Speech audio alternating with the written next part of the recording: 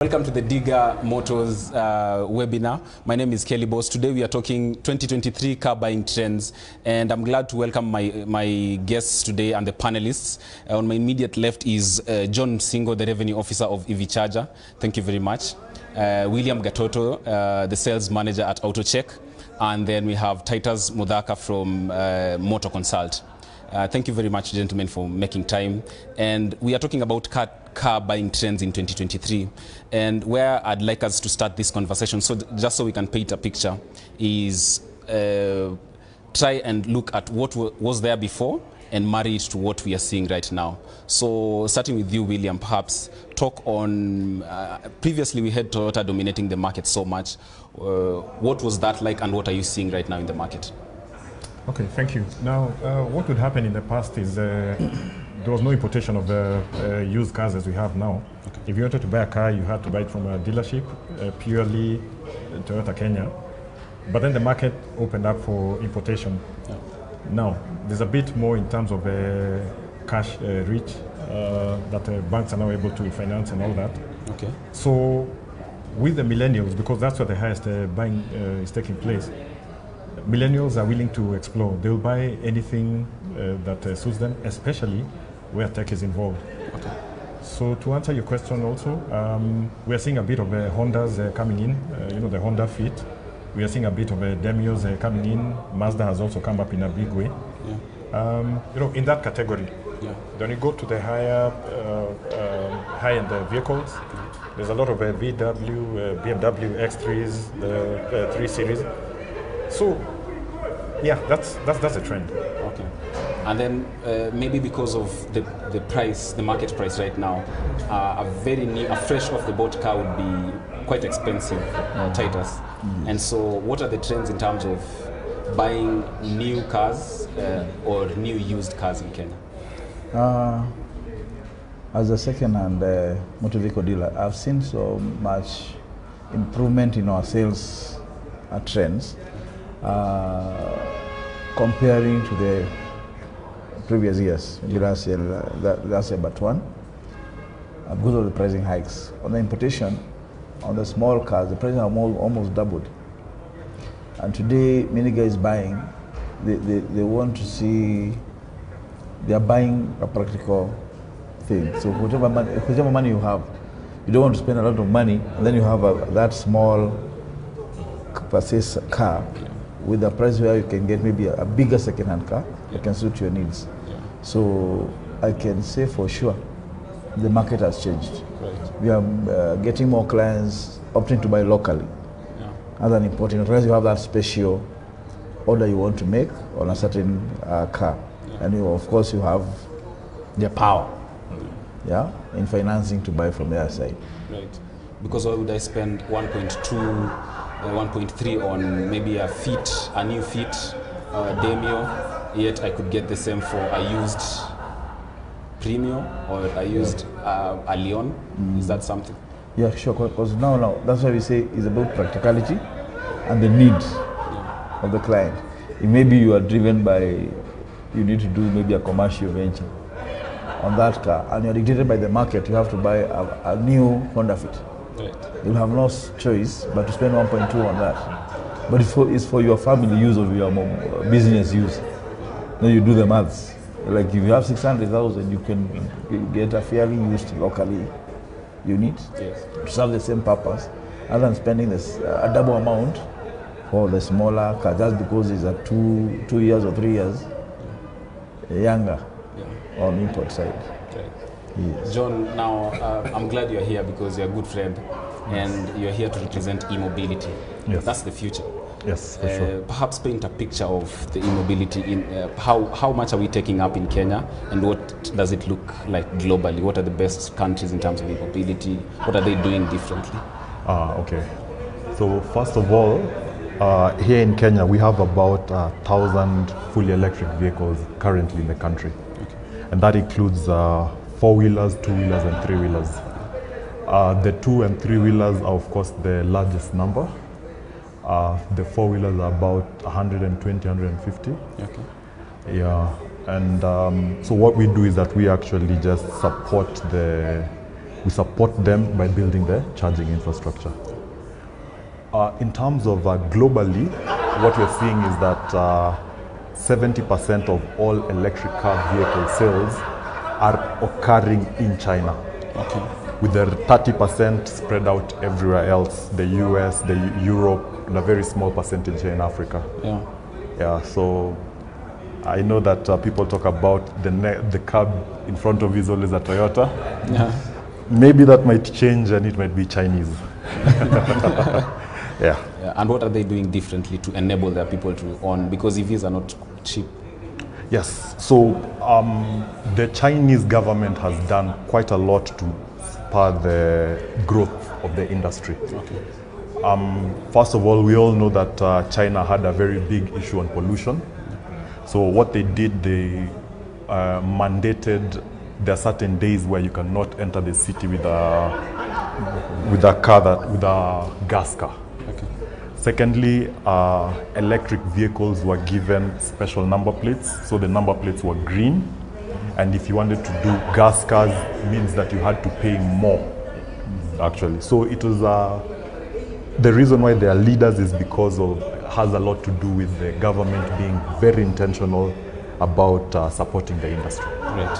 Yeah. So, William, let's now go back to what we consume the most, Yes. and it's petrol cars. Yes. So previously, let's talk about financing, the current type of financing. Because previously, if you wanted to own a car, Yes. you would have to be as rich as the amount of that car. So if it's 2 million, you have 2 million cash, go cash in.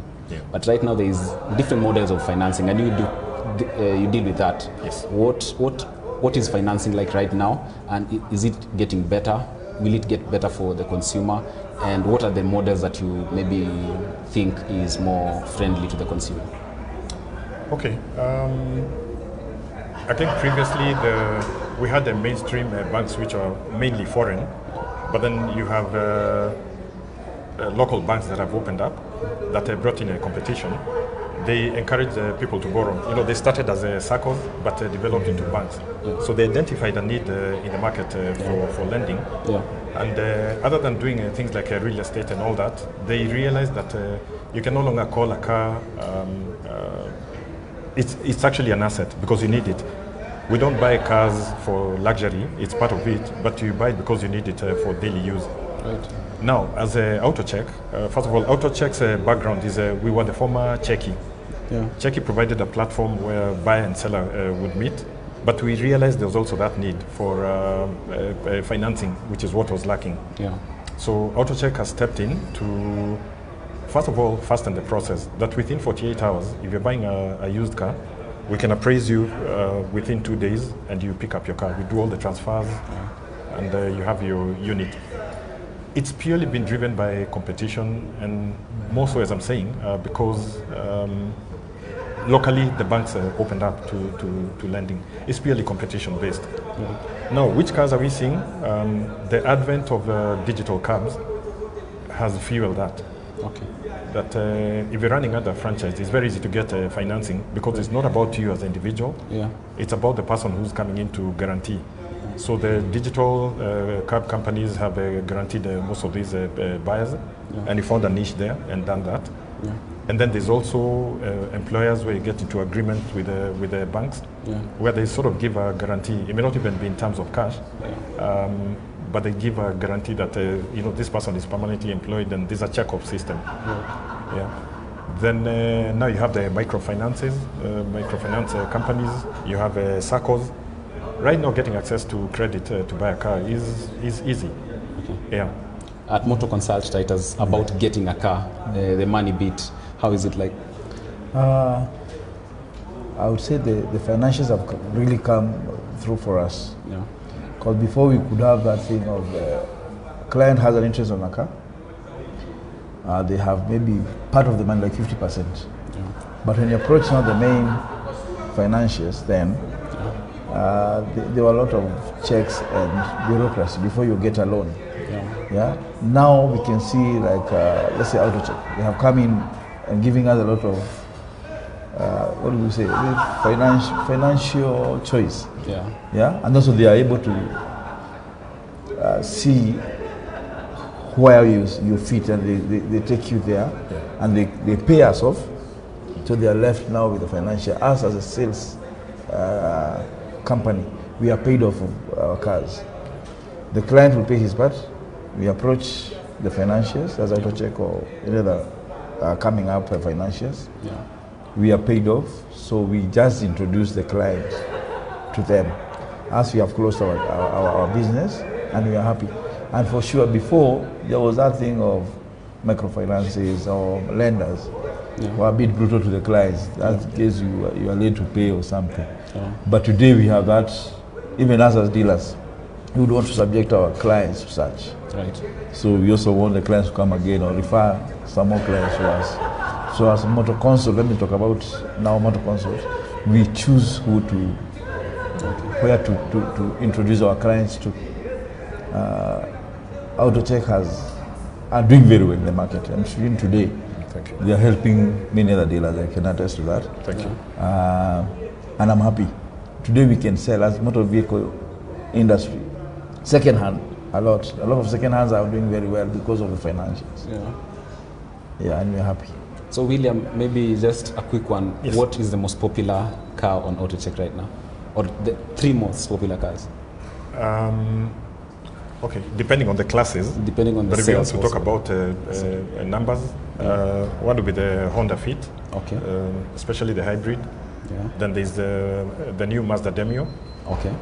and also the Nissan Note. Nissan Note has come up quite a bit. Right. So used or brand new? Those would be freshly imported cars. Oh, nice. Yeah, we're talking How much about are they this, going for right now around? Anything from around 1.1 to 1.3 for a fresh import. Yeah. That's a friendly price, but John, this is where I bring you in. Yes. There's no friendly prices in electric vehicles. How, and I'm seeing more and more electric vehicles on the road. There are buses, more two-wheelers, but also personal cars. Yes. Just the other day at Tesla, we were talking about the white one. Yes. And people will still buy electric vehicles. How are they getting them in? So that's a very interesting question. What we saw, recently there was an electric vehicle company that unfortunately closed. Yeah. And what we thought was that the usage in our chargers would actually go down. But what we found was that it has, month over month, it is increasing. Yeah. So that means that more Kenyans are buying electric cars. That's what we thought the data would, our usage would go down. Yeah. So with that, we were having a conversation with the dealers here. Yeah. And what they're telling us is that more and more Kenyans are actually approaching them, asking for importation for electric vehicles. Okay. So actually, they would actually be able to tell us, in terms of the trends, what it is that, or rather, are people or are Kenyans asking for electric vehicles? Yeah. Yeah. And that's an open market for you, because if more and more Kenyans ask for electric vehicles, then charging stations, and that's what we'll talk about in the next bit.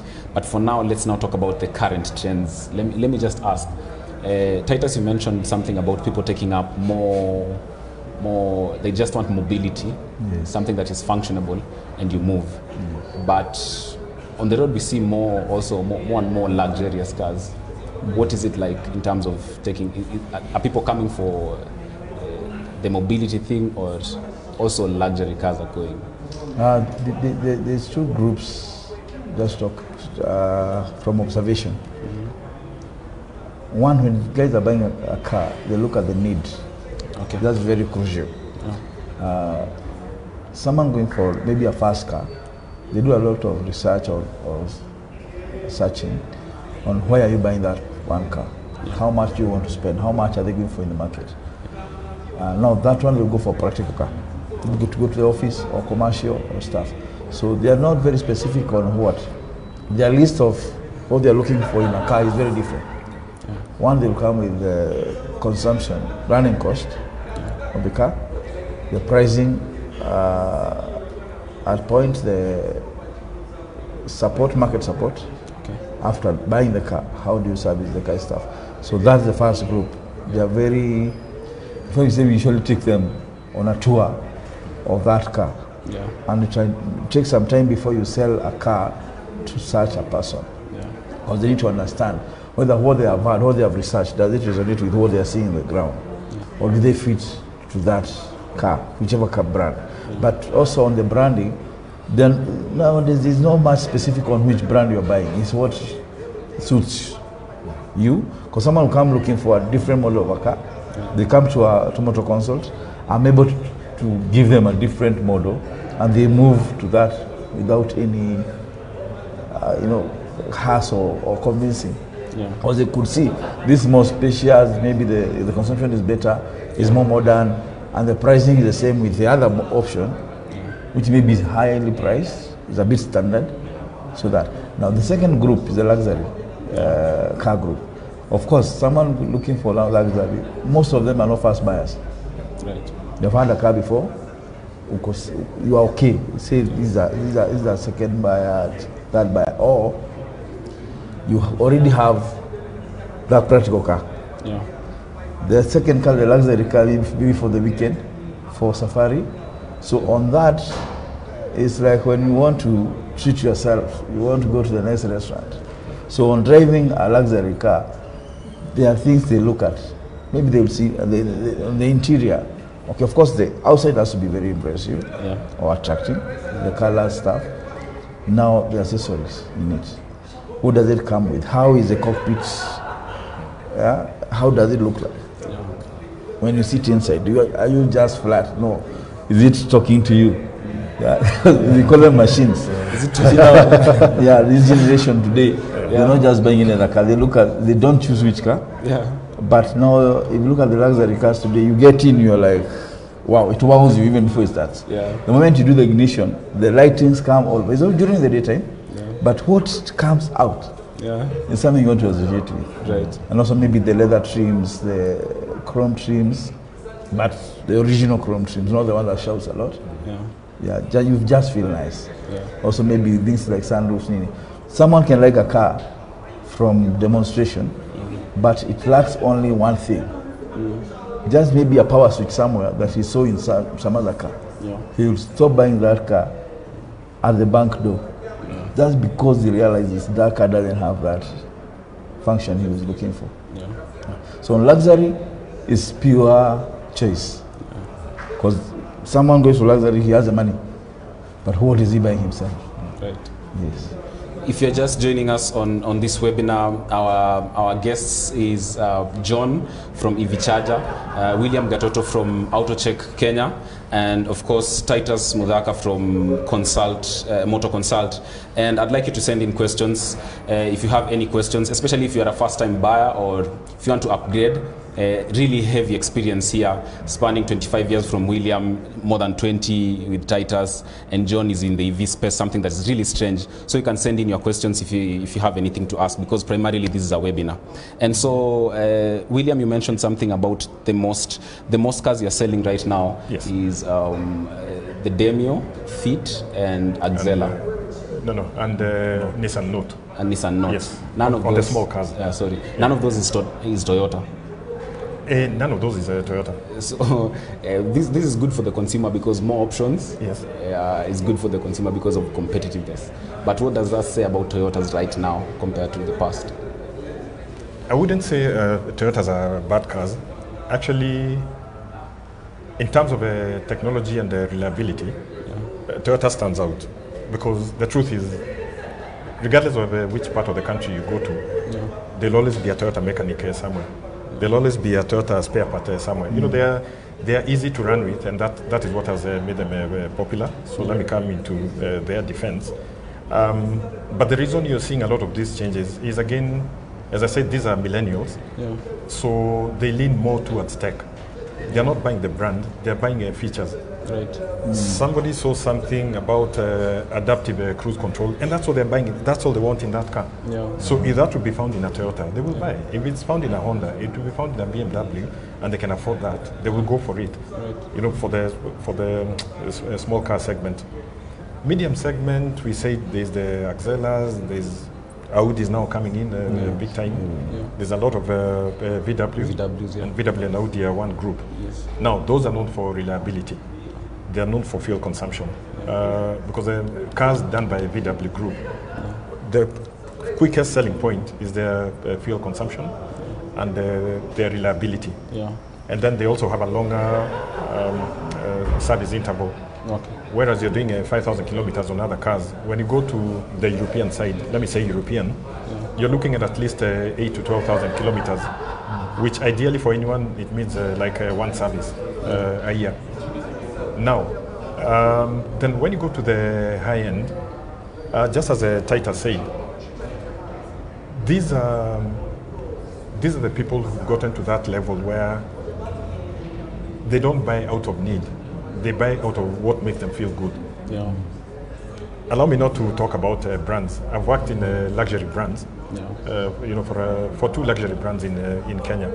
Yeah. And when you talk about trending, the most interesting thing was when middle to low class sales were going down, the luxury car sales would go up. Yeah. Now, the ticket value for these cars is not, you're not looking at 5, 6, 7 million. Actually, the sales would be from between 12 and 18 million, in between there. Yeah. Those sales would go up. Why? Because they do things differently. Yeah. They don't do things like other people do. Yeah. So when you're running this way, they're going the other way. Right. Yeah. So for them, it's a fad. It's what makes them feel good. So as I said, it's different at different levels. Yeah. I do a lot of tech, and I know how technology changes the consumer's preference. Yes. And that what Titus said, I want a car that speaks to me. So perhaps it speaks to me through, I don't know if it's the sensors for BMW users or whatever, sport for me and whatever it is. But John, I like the environment. I assume I like the environment today. Yes. And I want to keep it clean. And so I want an EV, but I'm the first time buyer, so I'm entry level. Where should I look? How do I start if I want an EV right now? Yeah, good question. So what we're seeing is that people are importing for themselves. The most common car is the Nissan Leaf. Okay. That is the most common car. I'm sure that is what everyone sees as the first electric vehicle. And the reason for that was that Nissan Leaf was the first electric car that was actually produced back in 2012. Yeah. We all get our vehicles primarily as second-hand vehicles. And so that means that now that Nissan Leaf is the first car that will come.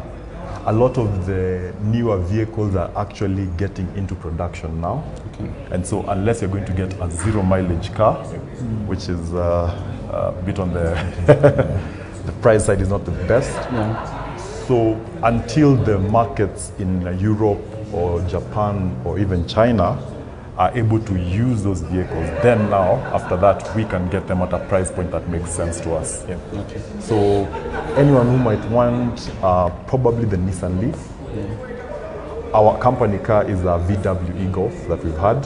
Yeah. It has served us well. We've done over 36,000 kilometers. It's a KCY. Okay. Yeah. So for anybody who wants, I'd probably start there. Start with the Nissan Leaf or the VW e-Golf. Okay. Yeah. And then speaking about, and the Leaf, KTN News audience know we have really good, a good review of it. Yes. One of the most repeated electric vehicle episodes, we did a review on the Leaf, a new one.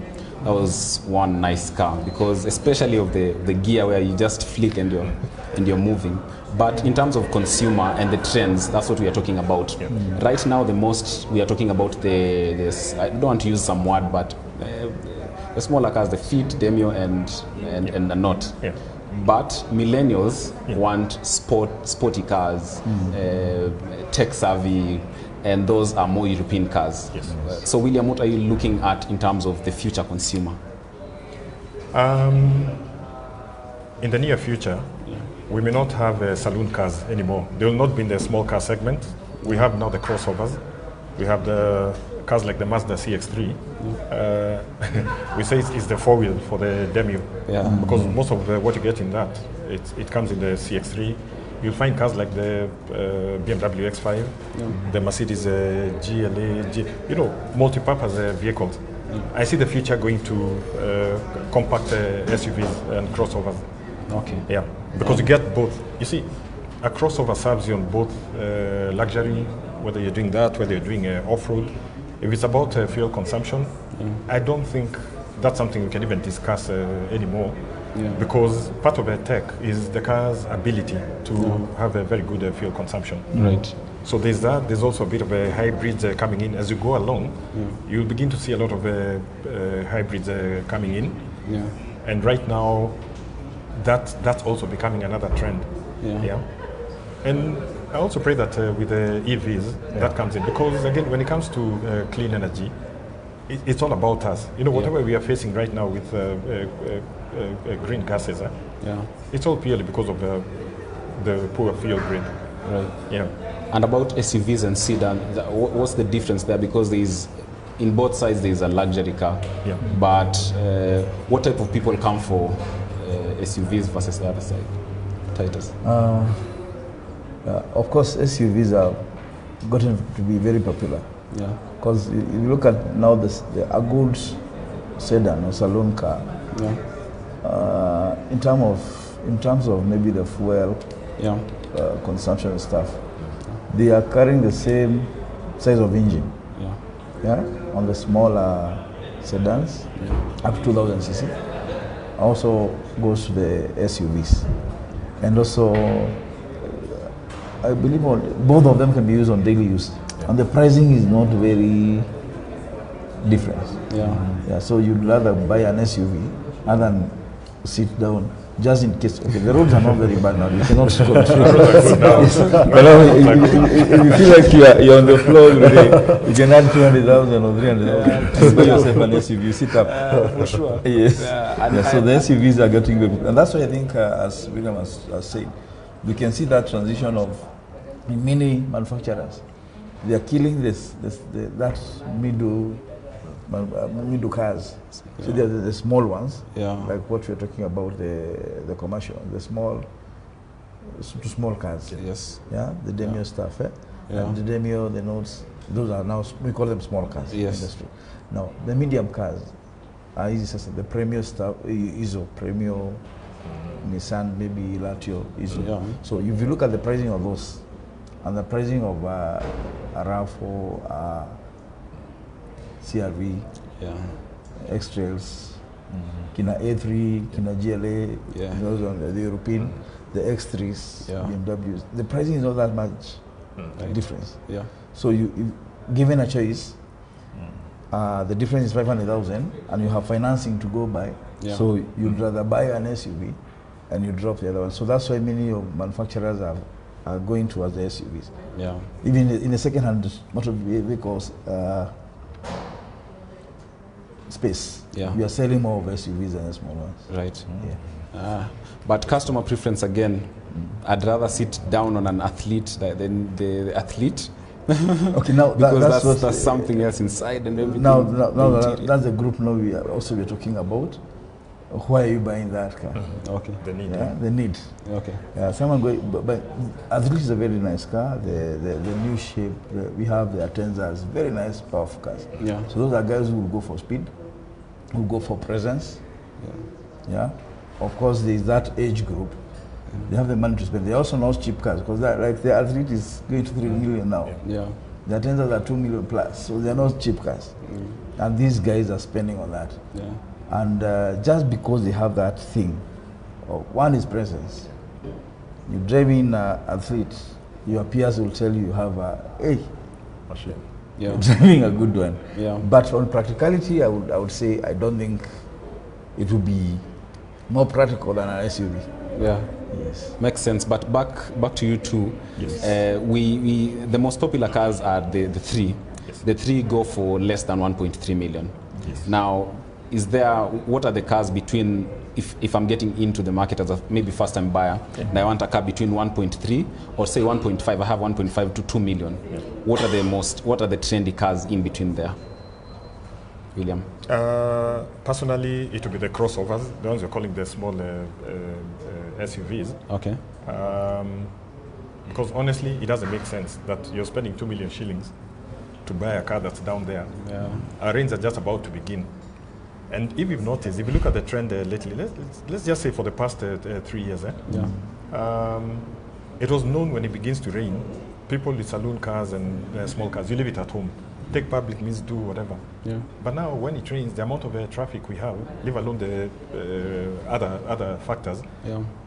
you're so comfortable. You know that today you drive in that train there without any issues. Yeah. Today you want to go up country, you don't need to borrow somebody's car or hire, Yeah. because you're on that high car. That's right. Yeah. And then now the fact that you have financing, because the difference between a 500,000 shillings difference when you're financing, you will not feel the pinch. Right. If you spread that over 4 years, honestly, you will not feel the pinch. So you buy what is practical. Yeah. Yeah. But that's what we are seeing. And also agreeing that other than usage, it's also where you are at in life. Right. Most people don't buy SUVs as their first cars. Most people who bought, if you even remember when you bought your first car, it was not an SUV. You bought that car that you want to bang around. Then as you get more experienced, now you start upgrading. Right. Yeah? It's where you're at in life. Yeah. Yeah. So if I have more than 1.5, I'd rather go up than buy those. Yeah. That's what you're saying. Yeah. Titus, what do you sense. think? Titus, what do you think? Yeah. No, also it depends on the client's preference or your preference or what your dream has been. Yeah. But you'd go for that 1.5 saloon car. After 1 month, you realize you made a very big mistake. Yeah. It could be out of influence. Yeah. Your friend is driving this, or the other person is driving this. But you read the features on it, it's just good. Yeah. But practicality, anything above 1.5, not unless it's that luxury you're looking for. Yeah, or maybe you have the 1.5 car, that's a saloon, and you have a bigger car. Yeah. Yeah, for occasional use, just in case you need to go out of town. Yeah. Or some maybe where we live today, outside Nairobi, Kidogo, there are those roads that you'll meet 1 or 2 potholes that you cannot handle, that a smaller car cannot handle. Yeah. Or you feel like you're punishing that small car. Yeah. And also those small luxury cars, they're calling them, they don't come easy in maintenance. Yeah. Yeah. If you break something, the bumpers, the extensions, you'll always be in the garage, so you don't want to do that. Yeah. Yes. So anytime a small SUV, now maybe before you graduate to the luxury, the luxury 4-wheel drive. Yeah. I'd like examples of these small SUVs we are talking about. Yeah, depending on what you're looking at, we have. I'll talk more of the used what I'm selling. Okay. Maybe someone graduating now from this level to the other. Yeah.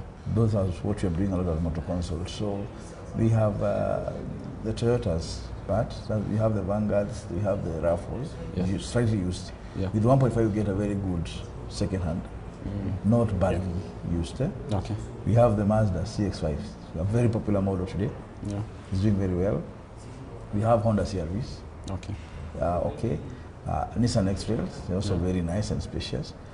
Now, we come to the other side of it. There are guys who don't want to listen to the Japanese cars. Talking to you. Do you want a machine? A machine. Yeah. So you go now to the Mercedes side. Yeah. Mercedes on the folder, we have the ML class. Yeah. Yeah. I used one, maybe with around 2 million, you get a good one. We have the BMWs, the X3, X5. We have X1 is more a smaller one, but a good class. Yeah. We have Audis, A3. Yeah. Yeah. So those are not maybe A7. Yeah. Those are now what you transit from. Yeah. From a smaller SUV, going out to the bigger, because now the proper 4-wheel drives. Right. Yes. I like the conversation. You've started the European cars conversation. I thought we'd never get there. But before then, I do a lot of electric vehicle stories. And for that, I get a lot of questions and I'm put on the spot. Okay. And the conclusion is usually not so good, sometimes good, not so, sometimes good, not so good. So I'm putting you on the spot here, John, in terms of charging stations. You do charging stations. Yes. What are the challenges in getting charging stations in places like Nakuru? Because this interim place, Nakuru, Eldoret, for someone to do a long distance, that, and then what is the general sense of, maybe what's the general view of charging stations? Why aren't there many charging stations in Kenya? Enough. Okay. So electric mobility has an interesting problem. It's called the chicken and egg. So someone will ask you, why can't I take an electric vehicle? The answer is there are no charging stations. And us as people who build charging stations will be like, why aren't we building more charging stations? Because there are no cars. See? So as a company, what we did, we decided to build the stations, let people know that they're there, and then now you can have some bit of, you can actually feel comfortable to buy because you have actually seen an electric charging station. Yeah. You actually know that these things are there, that we can serve you and it can help you, you know. Yeah. So one of the strategies that we have done actually is that we have put our charging stations outside Nairobi. We put up one in Nyali in Mombasa. We intend to put up another one in Nakuru and another one in Kisumu. Yeah.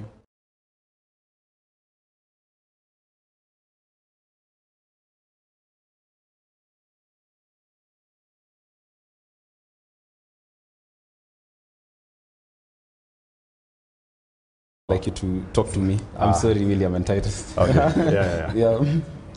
Yeah. So siwezi fika ushago, and that is the biggest. That is what we hear from people who want to buy electric vehicles. Okay. So that's what we're doing. That's the problem that we are solving. If we're able to put up in Nakuru, Kisumu, probably we'll put up one in Eldoret, and then now go back and connect now Mombasa and Nairobi. Right. Such that anyone who actually is able to buy an electric vehicle will feel comfortable enough to be able to use it. Right. Yeah. And what's the challenge of setting up one? Because I'm sure you have infrastructure and everything. So what's the challenge in terms of an enabling environment?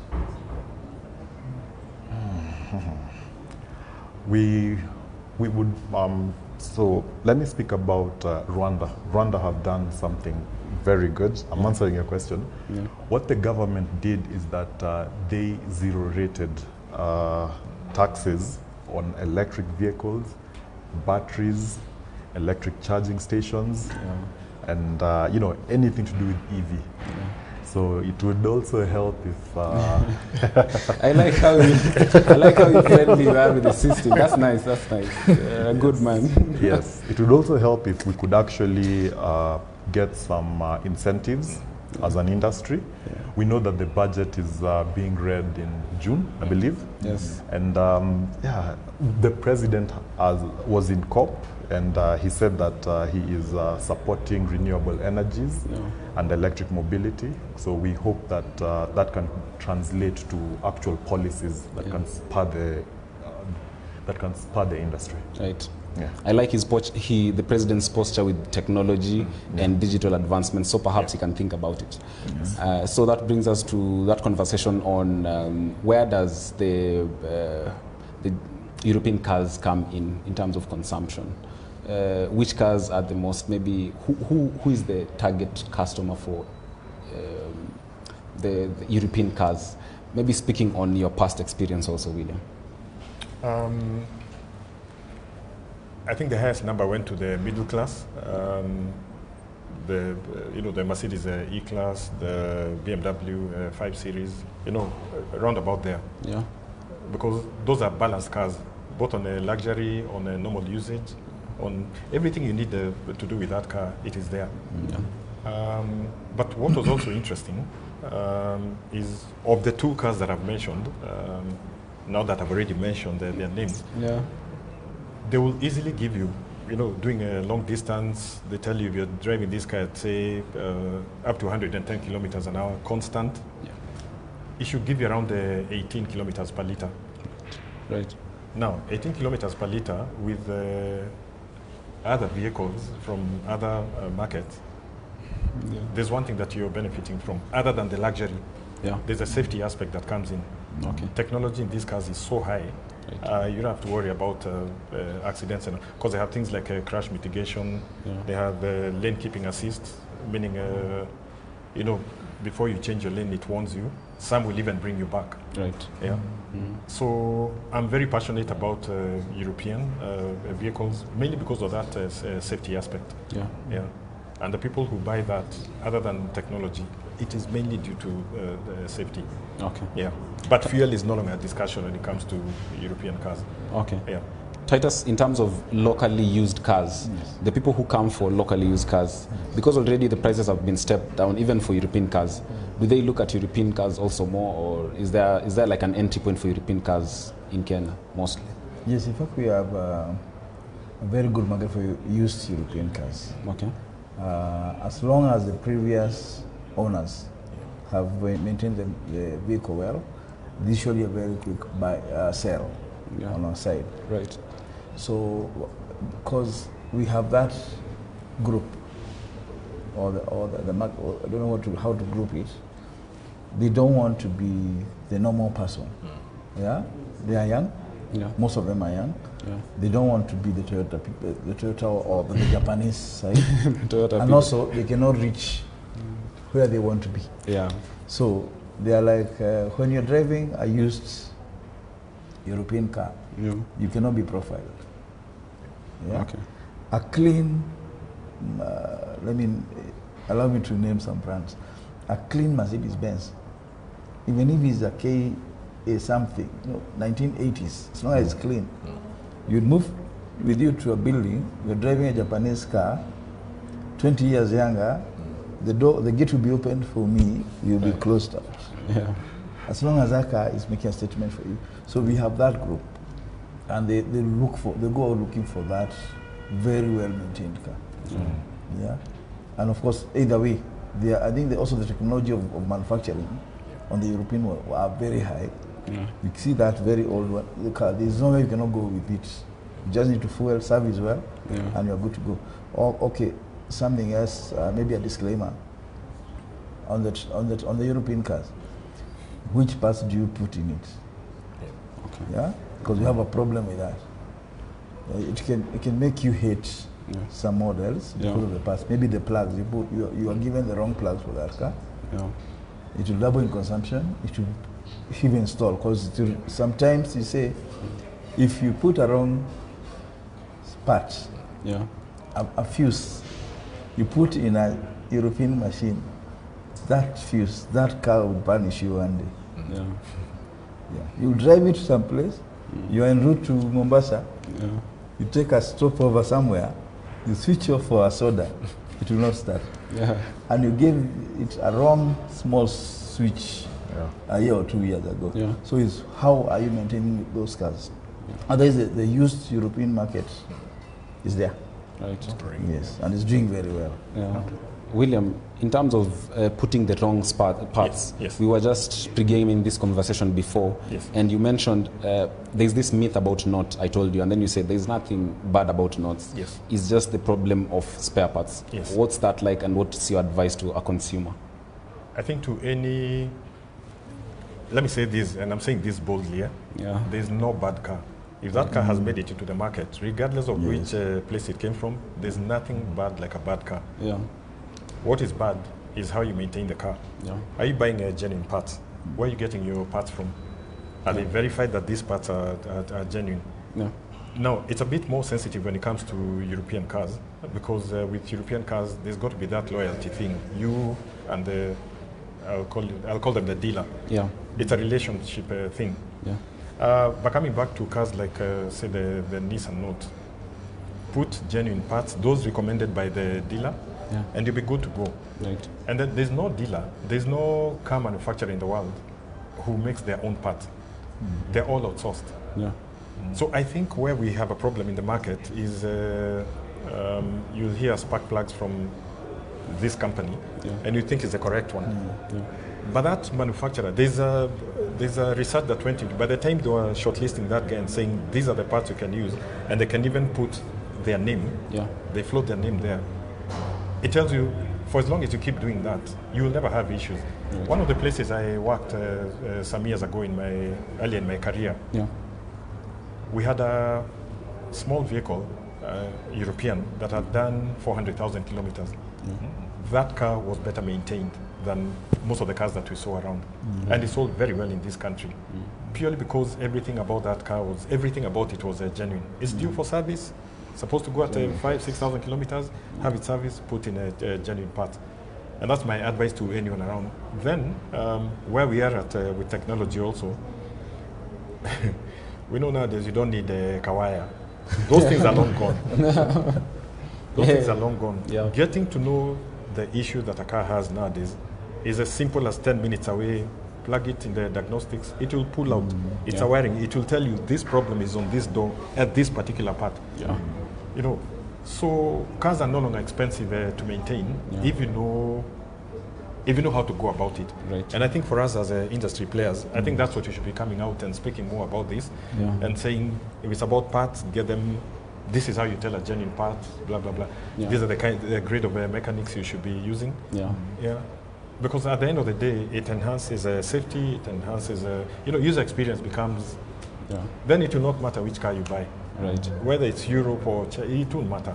Yeah. It will not matter. So it's genuine parts. Yeah. Yeah. So it's just that knowledge gap where if you want to sort your car, spend it on the dealer and get the right parts. I won't really say the dealer. Yeah.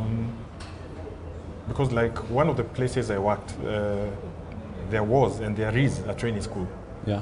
Where they'll pick 55 students per year. Yeah. Where you choose, you're either going to campus or you're going to this place, to the training school. Yeah. Out of those, I think they only retain 3 on trial basis. Okay. After 6 months, they'll only retain 1. Where do the others go? They're out here. They're well trained, they're skilled people. So it's identifying these people, knowing who these people are. And actually major car dealers in this country have the same thing.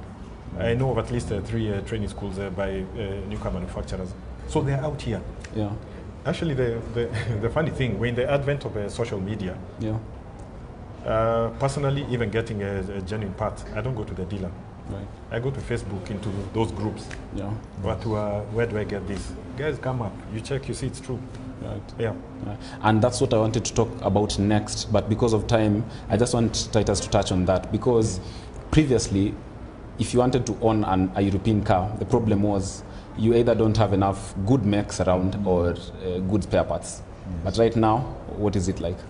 As William has just mentioned, before we had that issue of proper trained mechanics, as time has goes by, we have had so many independent mechanics that are very, very good on the European markets. And if you know the dealers that have been there before, we had dealers for different European, without mixing. So if you're trained on this model, the European car, you are very good on that car. Like if you're given a different car, you wouldn't even be able to know where to start. You're only good on that. If it's Mercedes, it's Mercedes. Like I have a wing of maintenance because of selling a lot of used cars. He went and got himself a bad mechanic. So we are doing it. But in my garage, today, if I sell you, I use Mercedes Benz. And on duty, I have a mechanic that I know. This guy is only good on Japanese. I will never allow him to open. I bet outsource a mechanic I know. He's very far. I'm at Ridgeways. I would wait for a mechanic for 2 days because he's handling a matter on Mombasa Road. And I agree with the client. On Thursday, your car will be sorted out because I know this guy will come. He knows where to touch. And they're very good. Only listening on how the car is running, they'll tell you where the problem is. That is European mechanics. And the only issue is now, as we're saying, on used cars and maintenance, mechanics are the, sorry to say, I don't want to really mean. It's the truth. Mechanics are the one who spoils cars. There's no car that's bad in this world. You can hear someone says, a common car, let me use an example, a Toyota. One time I had a client, she was selling a Toyota Axio. Toyota Axio is a very popular car. She was selling because it had given her a lot of issues and problems. She bought an Allion. So I was like, an Axio and an Allion is the same car. But she was telling she didn't want to see an Axio anywhere. Just because she was using the wrong mechanic. So it's all about our maintenance side of it.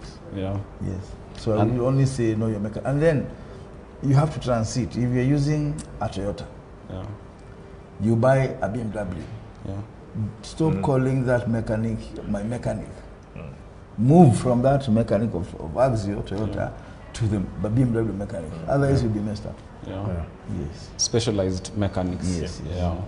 Which is because Axio this year, according to, I listened to a lot of car podcasts, and according to one of them, Axio is going to be one of the most competitive cars. So you can't really, that's your user experience and what you did to the car. And then in terms of maintenance, John, what is it like maintaining an EV? Because those are the strengths of an EV. For example, using your VW as an example. Yes, so we have used our VW. We got it at 8,000 kilometers. Yeah. And we've done now 36,000 kilometers. Yeah. We have gone for an inspection twice. Okay. And so we have not changed any parts. We have not replaced any brake pads. Yeah. So in terms of maintenance, as I've just, as has been alluded here, vehicles get issues, not because that the vehicles are bad, but more on the handling side. Yeah. Electric vehicles really remove that from the equation. We've taken ours to DT Dobby, and what they do is that they just inspect. There is no maintenance. I won't say that there's completely no maintenance, but the maintenance is very minimal. Yeah. And that's what we want, such that when someone buys the EV, they're able to use it longer without spending too much. Okay. Yeah. William, Yes. it's something I wanted to ask you, because all of us agree that AutoCheck is one of the best platforms to cop a car right now. Yes. And I wanted you to just tell us what is it you're doing right, or what are some of the how do you sort your customers to make them come back and get references? What's the difference between you and maybe other, not between you and any other person? What's the good thing about AutoCheck? Okay. First of all, the foundation and the basis for AutoCheck is that we are a tech company. Okay. So we use data. We collect a lot of data on user experience, on how vehicles are, driven and maintained, on what customers also expect. We have a call center. The calls that come in and the CRM that we use, we're able to pick data and see what is it that's driving these people. Right. So all we've done is we've put that data together, integrated it, and then given the best customer experience. Right. Purely that, managing people and matching it with the product. Okay. So we touch on your pain point. Yeah. If we know that speed, because one of the biggest issues you'll allude in the market is the speed by which you can get financing for a new car. Yeah. But that's what we've also come and stepped in and bridged that gap.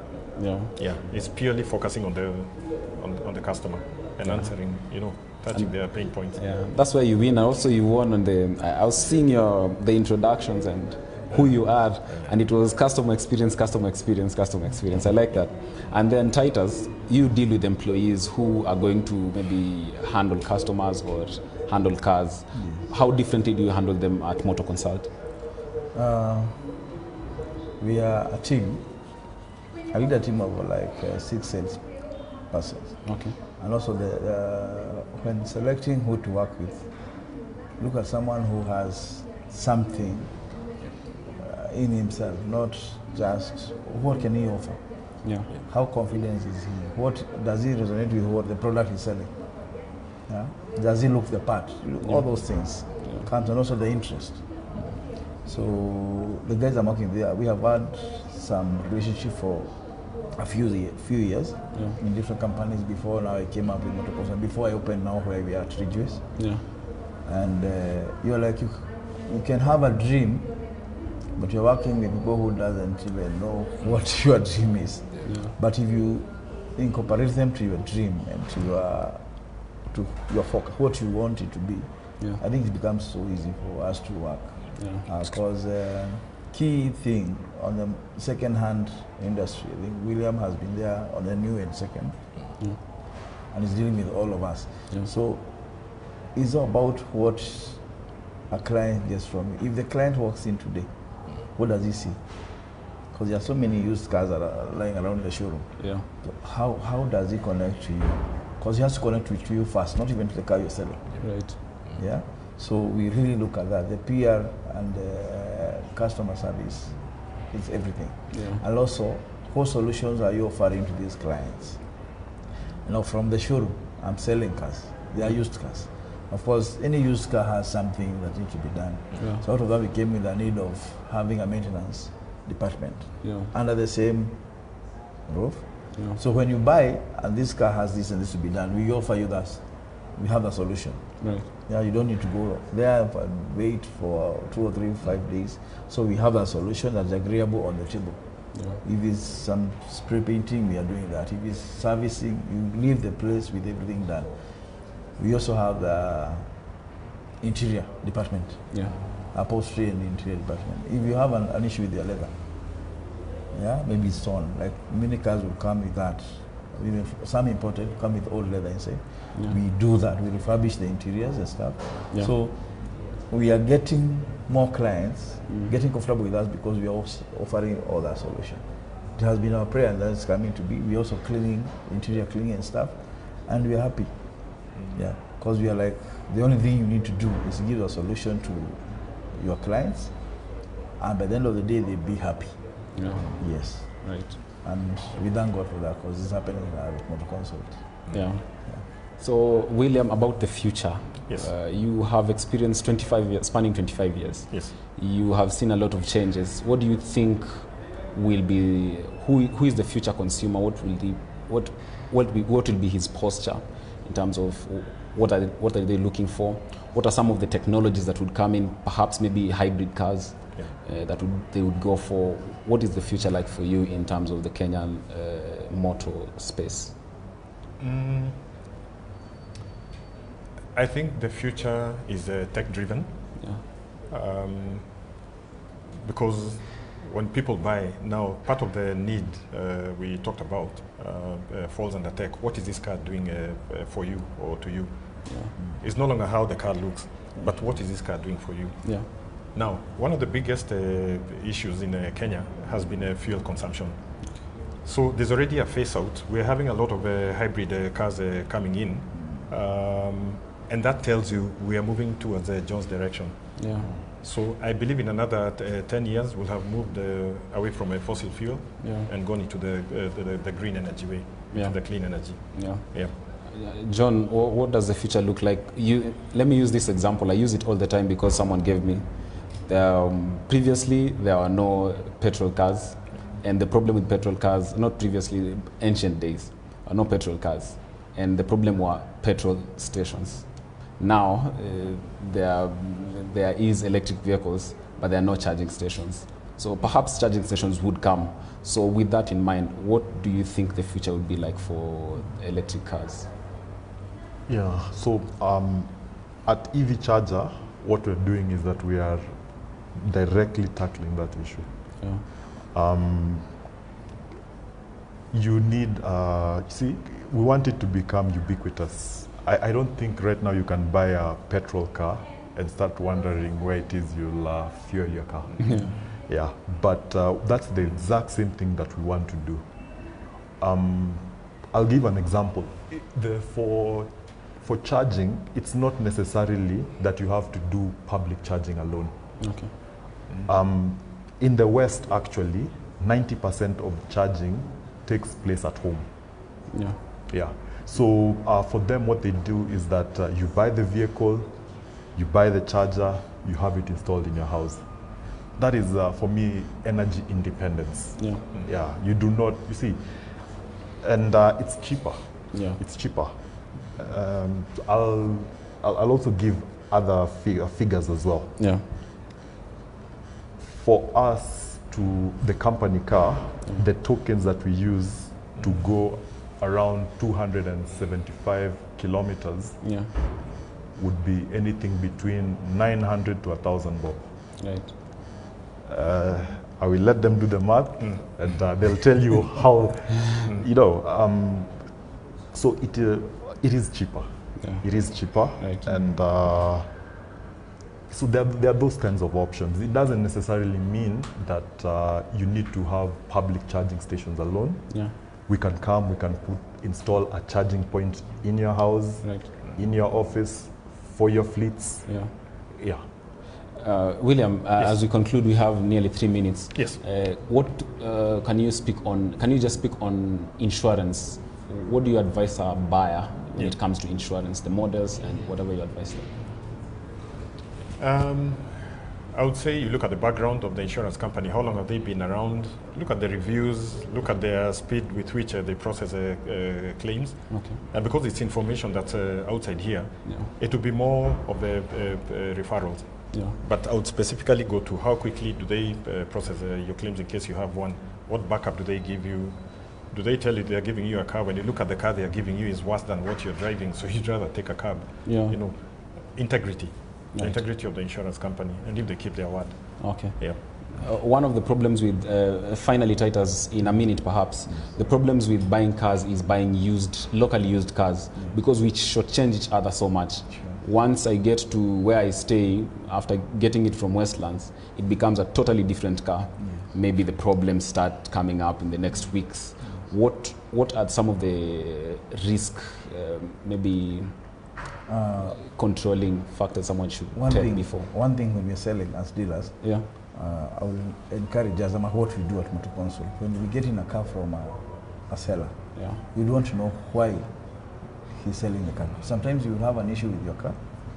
You get the repair cost. Yeah. You see you'd rather sell it to another person. Yeah. So if you don't disclose that to us, which mostly people won't disclose, so you have someone on the ground to have a good test drive on the car, Right. come up with that. If there's a problem, you fix it before you give it to the other person. Also encourage your client. If he knows his way around, it's better he comes with a mechanic. Right. Check out the car, because mostly there will be no warranty on used cars. Yeah. Not unless maybe you buy from me and then at the gate you stall. As a human being also, even a businessman, I'll come through for you. Yeah. So it's always good to have, before you pay or engage in any car, have it checked thoroughly by your mechanic. Yeah. Yes. Right. But on our side also, we do our part and then we leave it to the client also. Right. Thank you so much. Really insightful discussion here. And gentlemen, you'll agree with me, we need a longer conversation and a sooner conversation, because it's trends in 2023 and people are thinking about buying cars this year right now. And so this has been the Digger Motors webinar. Thank you so much for joining. I will share these links to our guests and they will be so kind to respond to any questions directed to them. My name is Kelly Boss. Thank you so much.